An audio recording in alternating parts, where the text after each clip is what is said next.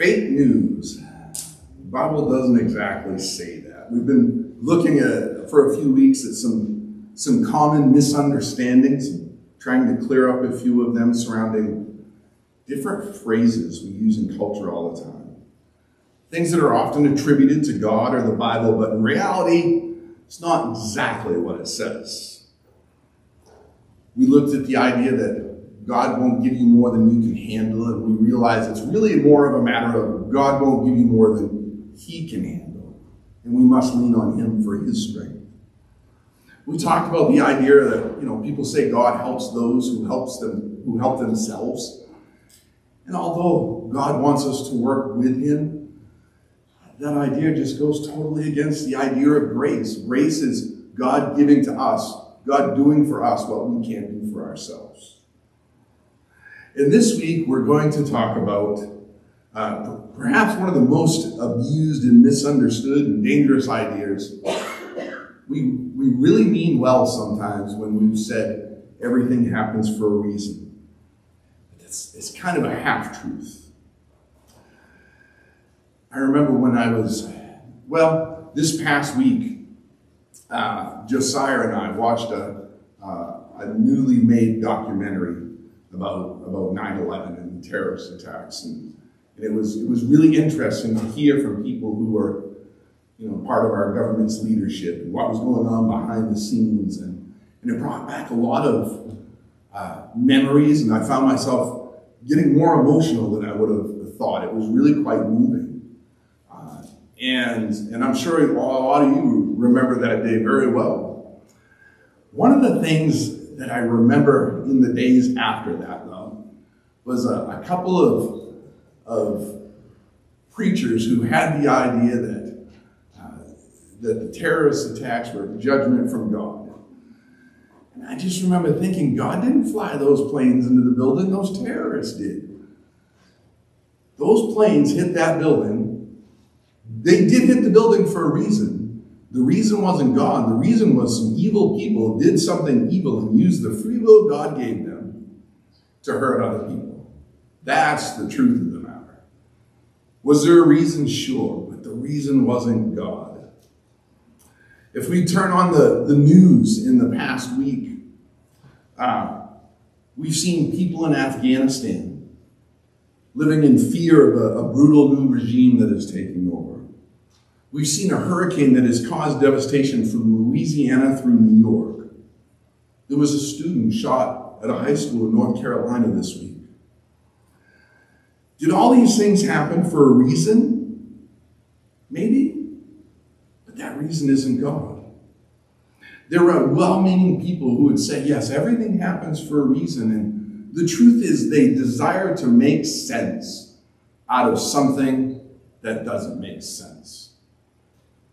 We don't like that idea. And the truth is, sometimes things don't make sense because we live in a fallen world. Sometimes people abuse the freedom God has given them, and it hurts others. And sometimes we're just at the mercy of a creation that has been scarred by sin. There are people who would disagree with me. There was a French theologian named Albert Schweitzer, who said, eventually all things fall into place. Until then, laugh at the confusion, live for the moments, and know everything happens for a reason. Oprah Winfrey was quoted as saying, I trust that everything happens for a reason, even if we're not wise enough to see it. And that idea sounds good. It sounds wise. It sounds thoughtful. And you know what? Yeah, most things do have a reason, but the reason isn't always good. The reason doesn't always make sense of it. At best, the idea that everything happens for a reason is a half-truth. Writer Nicholas Claremont writes, everything happens for a reason is my very least favorite thing for someone to say. It's bad philosophy, bad theology, bad thinking, and bad advice. It manages to combine the maximum of ignorance with the maximum of arrogance. Pastor John Pavlovitz writes, while God certainly gives our lives meaning, the idea that everything we suffer, all the horrible experiences we've endured, have a purpose and meaning is actually harmful to our Christian walk. There are these different people who would disagree with me, but to believe that God has a reason for every terrible thing that we will walk through in this life is what you might call theological determinism. That everything is determined ahead of time. That we really have zero free will. That idea of determinism, it's a fancy way of saying everything happens for a reason. It's a way of saying that God must be so sovereign that there is zero free will in the world. So determinism is a way of saying that everything happens for a reason and God is the reason. But that's a dangerous idea that is often spoken by very well-meaning people. To attribute a recent earthquake or a hurricane as an act of God, or worse yet, a judgment of God, really doesn't fit with the character of who we know God is. I might jokingly say this: the next time somebody says to you that everything happens for a reason, step on their toes, give them a good squish and say, that happened for a reason. God must have been God's will that your toes be stepped on today. I don't think they might see that there's a little more going on than God's will. There's a branch of the theological tree that we're on. We have our own sort of tribe where we're Nazarenes. Beyond that, we are Wesleyans. Beyond that, we are Protestants. And of course, above all, we are Christians. But in our Wesleyan tribe, we talk about free will. We talk about the fact that the truth is, without free will, love cannot exist. And certainly we read through the Bible says God is love. We read about the reason for Jesus coming and dying on the cross for our sins, that it's about love, that it's about the greatest love, him laying down his life for us. But the truth is, love doesn't exist unless it's a free choice. If we are puppets on a string with no option but to play out sort of the programming we were pre-programmed with, then we can never really love God. Because love is a choice. It's an exercise of free will. We understand that God is sovereign, but we understand that sovereignty is balanced with the free will that he has chosen to give us. It's not that we don't believe God is sovereign, we do, but we believe in his sovereignty. He has created us with this capacity to choose freely. We believe that God knows everything that will happen, sure, but knowing what will happen doesn't mean he necessarily has to cause it to happen. That's the difference between this, what we call foreknowledge. Foreknowledge doesn't mean preordained. It simply means that God knows what will happen, but gives us the freedom to make choices along the way. So no, God is not the cause behind everything. I believe in God's sovereignty, but because God is sovereign, I believe it's within his power to allow real free will in his creation. I guess from a technical standpoint, everything does happen for a reason. There is cause and effect. There is cause and effect. Yesterday, I had a full cup of coffee. And I went to take a drink, I had to jump up very quickly because the handle fell off my coffee mug, and I'm holding the handle while the coffee dumps in my lap. I moved very quickly, and things worked out okay, but here's the truth. God didn't want me to dump my coffee in my lap. I don't believe that. What I do think happens is a few years ago, the handle broke off that coffee mug, and I super glued it, and then we've run it through the dishwasher hundreds of times, and guess what? The glue didn't hold anymore. There is a reason why that coffee mug broke. It wasn't necessarily an act of God. It was because the glue didn't hold anymore. I probably shouldn't have run it through the dishwasher anymore. There is cause and effect. But that doesn't mean God causes every single thing that happens to us. Perhaps somebody had to stay in a hotel because a hurricane hit their home. Perhaps there was a car accident because it snowed the night before and it was slippery. Sometimes there are reasons.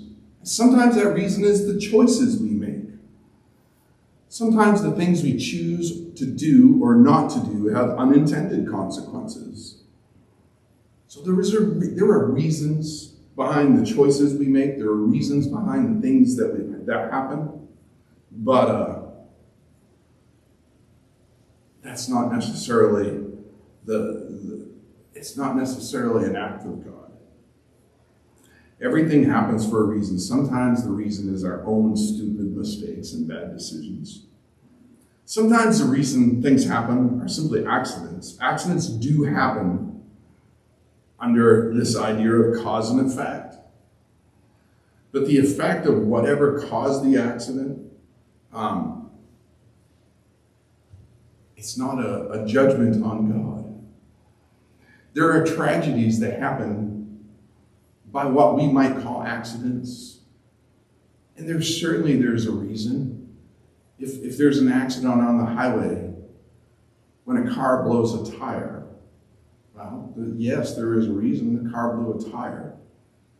But it's an accident, it's a tragedy, unpredictable, unexpected. Sometimes the reason why things happen is divine intervention. We do believe that God intervenes in our lives. We believe that God answers prayer. We believe that God walks with us through this life. And we may not always understand God's timing, but sometimes God chooses to intervene in things and bring about certain results. So it would be wrong to say that there are not times where God is the reason things happen, but it would be more correct to say everything happens for a reason, but God isn't the reason everything happens. There's cause and effect happening all around us. The reason behind things sometimes is natural and sometimes is willful. There are accidents that happen. And then there are times when God is at work in orchestrating things, and life is a mixture of the two. We have to be careful not to attribute everything to God. It's a very short leap from the idea that God is the reason behind everything. It's a short leap to saying God is to blame for everything. And I think when we say it that way, we realize, well, that doesn't sound right. So where did this idea come from? Basically, I think part of the reason this idea comes about is because as human beings, we don't like unsolved mysteries and we don't like silence. This is very important. Listen to this.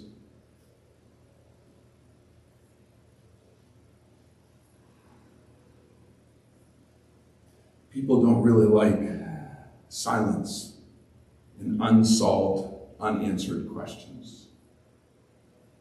It gets uncomfortable. When faced with a situation with no logical explanation, it's human nature to try to solve it, to try to find meaning in it, to break the silence and say something, anything. It's frustrating to not know why something happened. Sometimes we struggle with handling the silence of not knowing what to say. And so we run into a mystery in life, a tragedy we can't explain or can't handle the silence of. And we say what we might call Christian platitudes. Everything happens for a reason. The problem is the idea really isn't in Scripture. So why do people say this? Well, is with all these fake news stories we've been talking about, there is a scripture that says something similar, or something that might sound something like it. And so the culprit today is Romans 8:28.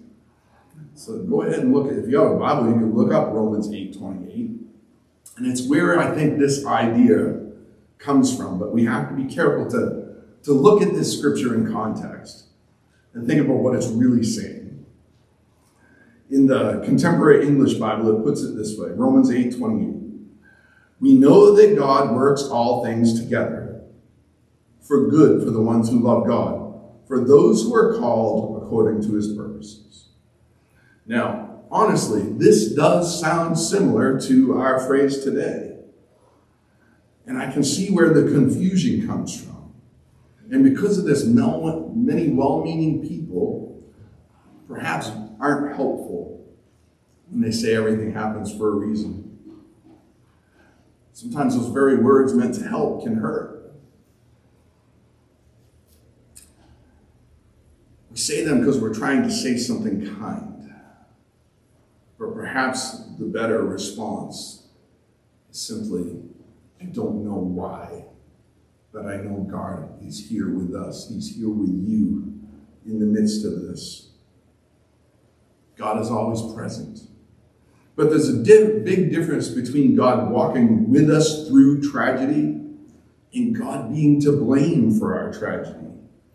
It leads to misunderstanding who God is when we say God causes everything.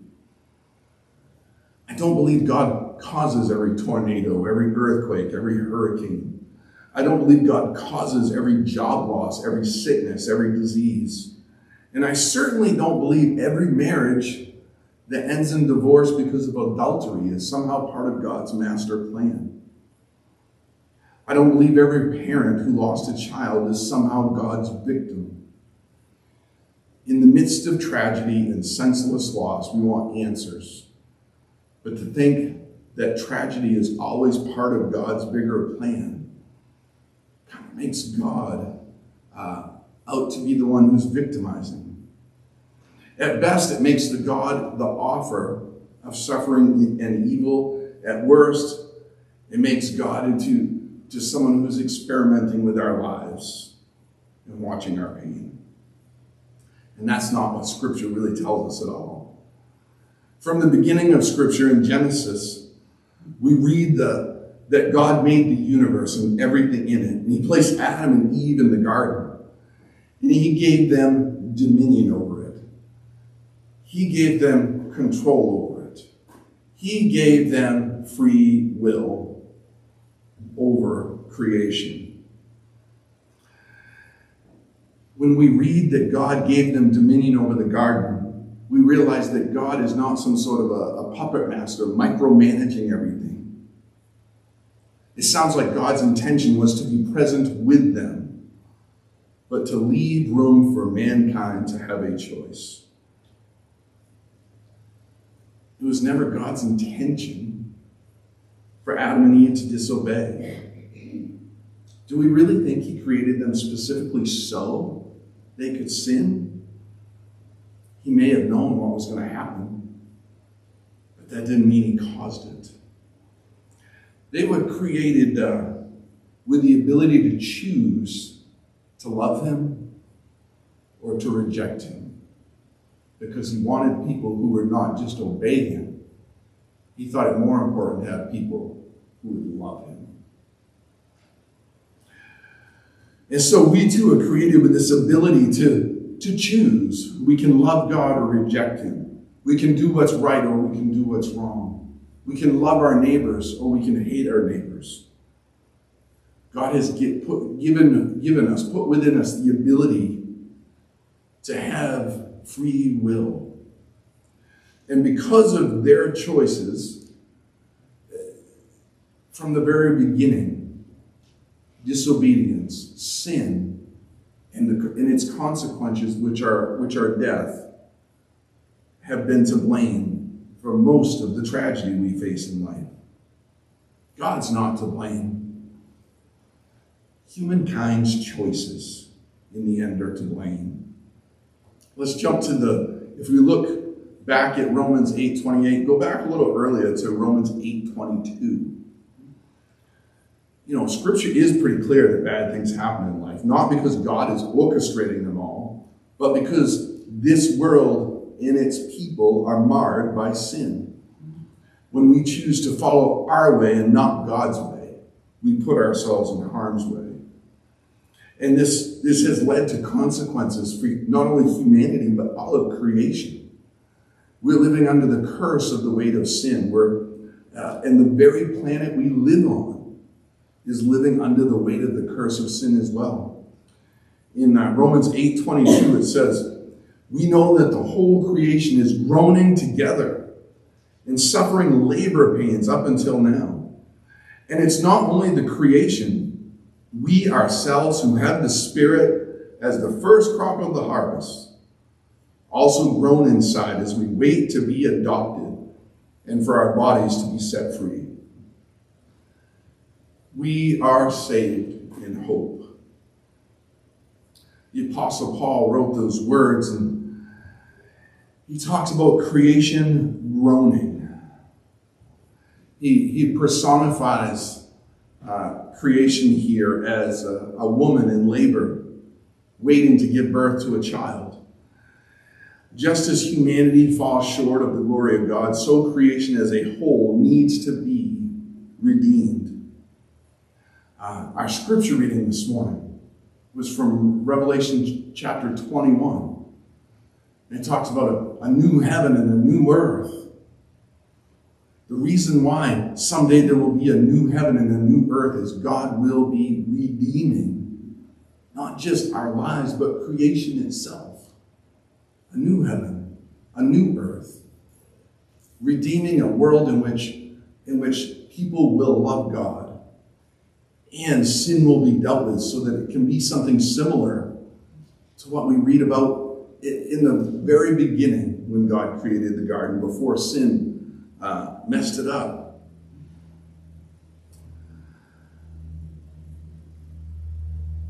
In Revelation, we read about the curse on creation itself being removed through Christ. But right now, we live in this sin-scarred world. And not only that, but mankind is groaning as well. Those who have been saved by Christ know that even though we are saved, everything wasn't immediately made whole. Finding salvation in the grace of Jesus doesn't somehow miraculously transport us to the Garden of Eden or to heaven right now. We're still living in a world that is marred by sin. Sin is still at work in the world. And we do know that we are adopted as children of God when we put our trust in Christ. But we know also that we haven't fully realized yet what that means. We haven't yet claimed our full rights as his children. We know that one day God is going to give us a new heaven and a new earth. We know one day, we talk about it all the time. We joke about it as we get older. One day God will give us new bodies with no pain, no aches. Everything works just the way that it should be. We know that God is making all things whole. We know that he is making all things right. But we also know that things are not yet. Not right yet. But here's where our hope comes from. Look at Romans 8:26 and 27. And the Holy Spirit helps us in our weakness. For example, we don't know what God wants us to pray for, but the Holy Spirit prays for us with groanings that cannot be expressed in words. And the Father who knows all hearts knows what the Spirit is saying, for the Spirit pleads for us believers in harmony with God's own will. The Holy Spirit is interceding for us. He is our advocate, our counselor.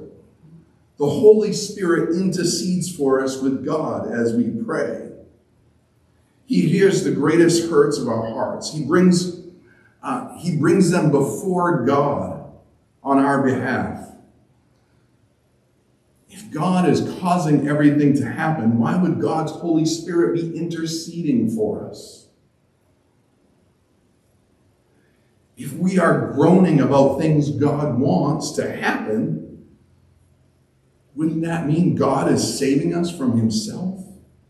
Yet we know that's not true when we put it that way. That's not what this is saying. What this is saying is that God is fighting for us. We live in a sin-scarred, broken world, and in the midst of that, God is fighting for us. That's the context of this verse. God is not attacking us through his creation. He is rescuing us from the effects of sin upon his creation. Romans 8:28 in the Common English Bible says, we know that God works all things together for the good, for the ones who love God, for those who are called according to his purposes. Let me read that to you in the NIV translation. This might be a little clearer. And we know that in all things, God works for the good of those who love him, who have been called according to his purposes. And we know that in all things God works. There's a little difference there. Just a couple of tiny words, or tiny letters. In. We know that God works in all things.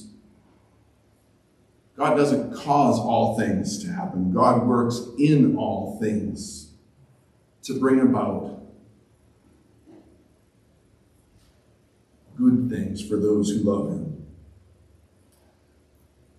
Just that one little word, in, it makes a huge difference. We know that in all things.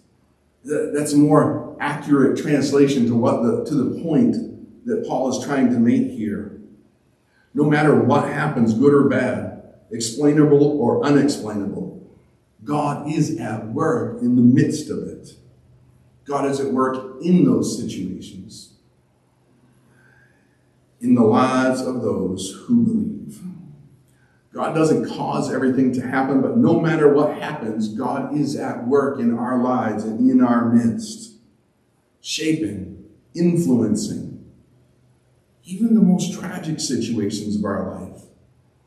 God will walk beside us. He will be at work in our lives, bringing good things to those who love him, even in the midst of the bad things.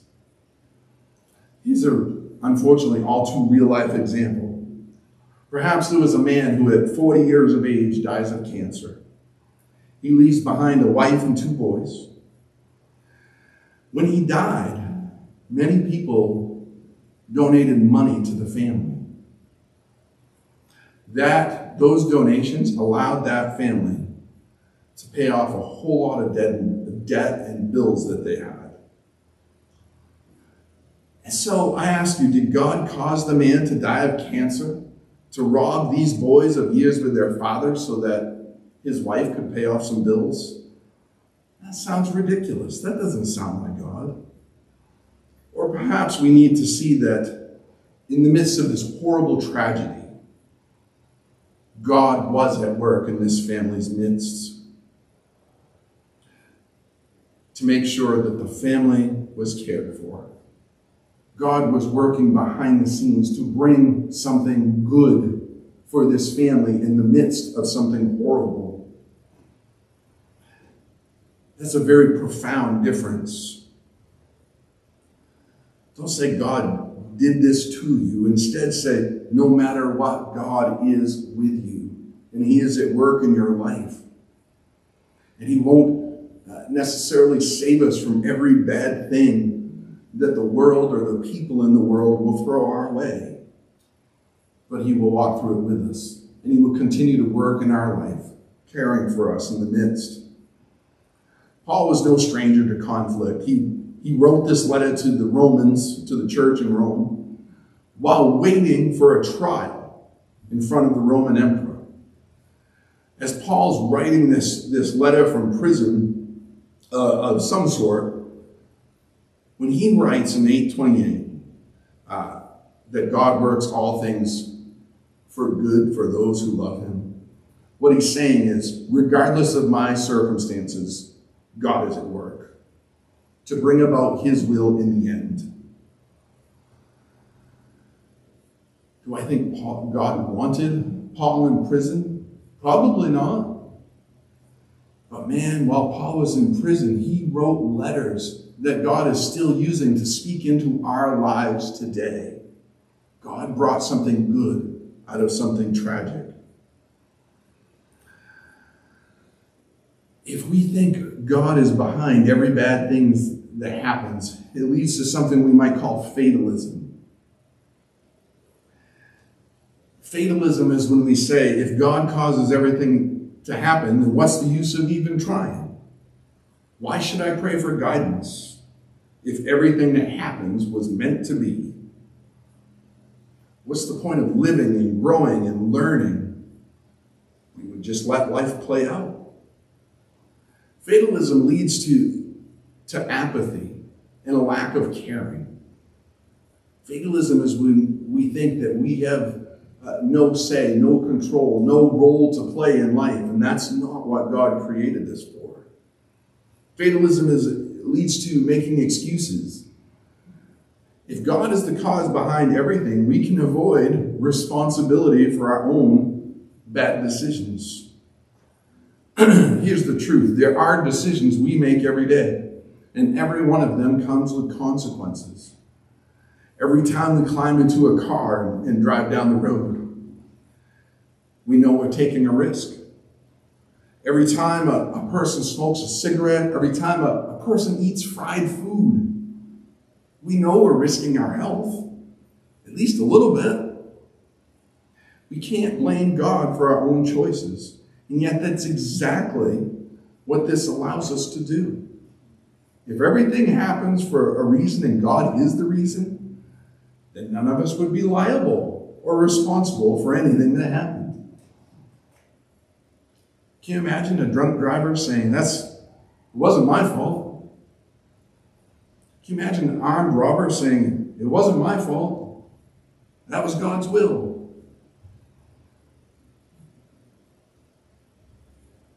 If God was responsible for everything, then there's no responsibility for the unfaithful spouse or anything else that we might call sin in this world. We don't want to use God as an excuse for our poor choices. God cannot be blamed for the brokenness of our world when it is we who used our freedom. It is Adam and Eve and their descendants who used their freedom to make the mess that we live in. God's not the author of death and evil, because the truth is he is the author of life. You see, a God of the living or the dead. He can't be the God of both death and life.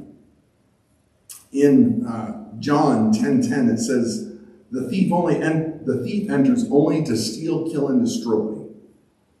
I came so that they could have life. Indeed, so that they could live life to the fullest.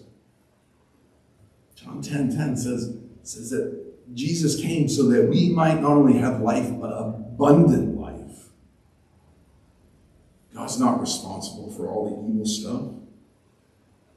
Does this verse say that all things are good? No. Does it say that God caused all things to happen? No. It tells us that whatever happens, good or bad, God is working in our lives. God is working for the good of those who love him, even in the worst situations. Did God cause Moses to kill an Egyptian slave master? No. Did God take that bad thing and bring something good out of it? Sure. God used Moses to deliver the Israelites from slavery. Did God cause the Israelites to ignore his promise when Moses led them into the promised land? No. They wandered around the the desert. I don't believe that was necessarily God's ultimate aim, but he brought something good out of it. While they were in the midst of their wandering, God raised up Joshua as a leader. And eventually Israel took over the promised land. Remember the story of David and Bathsheba? Did God cause David to lust after Bathsheba and eventually kill her husband to cover up his sin? No. But he did use this situation for good. He was at work in the midst of this situation because he changed David's heart. And as a result, Solomon, David and Bathsheba's son, grew up and became a king and built a temple. God brought something good out of the poor choices that David and Bathsheba made. So I guess everything does happen for a reason, but sometimes the reason is our own bad choices. We make bad decisions. The people around us make bad decisions that affect us. Sometimes the reason is just because we live in a fallen world. But the good news is that God can redeem even the worst situation. Perhaps redeem or redemption is a word that we want this morning. God doesn't cause all the bad things that happen, but God can bring redemptive work out of those difficult things. If I go through a terrible circumstance, and years later God uses me to encourage somebody going through a similar circumstance, that's not God causing me or desiring me to go through that in the past. It's God bringing something good out of the fact that I did go through it. It's God redeeming that experience. God can redeem the worst situations. And God can take the worst situations and turn them towards his ultimate purpose. As Christians, sometimes we will suffer. We don't have all the answers as to why. Sometimes it's because we sin. Sometimes it's because others sinned. And just as often it's because we live in a fallen world. Let me leave you with this final thought. God doesn't make everything happen, but he can weave his purposes into everything that happens. He can redeem all things. He doesn't cause innocent people to go to jail or die of cancer. He doesn't cause senseless tragedies to occur. But when they do happen, he can bring beauty from the ashes. He takes everything that happens, works in and through it to bring about his purposes. We know that God works in all things together. He works all things together and brings something good out of them for his people who are called according to his purpose. God works all things together for the good of the ones who love God. And in the end, that is God's purposes. His purpose is that we would love him and he would love us. The truth is, God loves you. He sees the broken world you live in. He sees the pain that is brought by our own actions and the actions of others. God doesn't cause everything to happen, but he can redeem all things that happen. And you know, the truth is, even God doesn't get everything he wants. 2 Peter 3:9 says, "The Lord isn't slow in keeping his promise," as something of slowness, "but he is patient toward you, not wanting anyone to perish, but all to change their hearts and lives." God doesn't want anyone to perish, but there will be people who perish. Not everyone will put their trust in Christ and be saved. In the end, some people will reject God and be lost. It won't be his fault. They will make their own choices with the freedom that he has given them. It wasn't God's fault that Adam and Eve sinned. It's not God's fault that we have sinned and fallen short of his glory. We exercised our freedom and chose ourselves over the glory of God. That's what sin always is. You know what is God's fault? God so loved the world that he gave his only Son, that everyone who believes in him won't perish, but have eternal life. That's God's fault. God is the reason why. All who put their trust in him shall not perish, but have eternal life. God gave us the freedom to love him. And we either use that freedom to reject him, or we do indeed love him. He didn't cause our predicament, but man, Jesus chose to redeem our predicament. The world is a scary place, but you don't have to walk through it alone. Put your trust in Jesus, our Redeemer. He will give you hope and strength and encouragement, and even bring blessings in the midst of this broken world. In Genesis, we find the story of Joseph. When I read that story, I get the idea Joseph may have been a little bit cocky and arrogant. Maybe I'm wrong. I do know this, his brothers hated him enough to sell him into slavery. After being sold into slavery, a prominent woman took advantage of him, and he was thrown into prison. Joseph's life was full of pain, but God was not the reason for Joseph's pain. But God was at work in Joseph's life. Joseph ended up in a wealthy country. He met people in prison who had connections. He was in the right place at the right time, and God provided him the means to save not only Egypt, but his own family from famine. God didn't cause bad things to happen to Joseph, but God redeemed the bad things that happened to him. Joseph loved God. When bad things happened to Joseph, God was at work behind the scenes, working in all of these things to bring something good. God was not the cause of all the bad things that happened to us, but he can be our Redeemer and bring good out of the bad. It's never too late to turn to him. As we conclude this morning, we're going to have communion together. And as we take communion, remember that God is not the reason for the sin-scarred world we live in. But he became flesh and blood and dwelt among us so that he might be the reason for our salvation. He might be our Redeemer. The night before Jesus chose to be our Redeemer,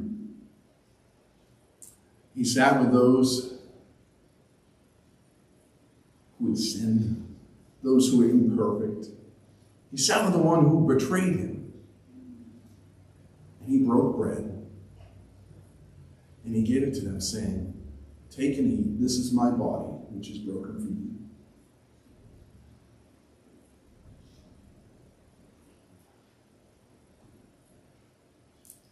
And as he sat at the table with that group of men, he took the cup and he gave thanks. And he said, "This is my blood, which is shed for you. Drink in remembrance of me." Let's pray. Lord God, we thank you for your love. It was your love, Lord, that reached down into our broken world and offered us a way of salvation, a way back to you, a way of restoration, of redemption. And so, Lord, we give you praise, for you are our Redeemer. Our hope and trust is in you, and you are the only place, the only way in which we will find a relationship with you. We give you praise, we give you thanksgiving, and we ask that you would help us to walk in love with you as you walk in love with us. And we pray this in Jesus' name. Amen.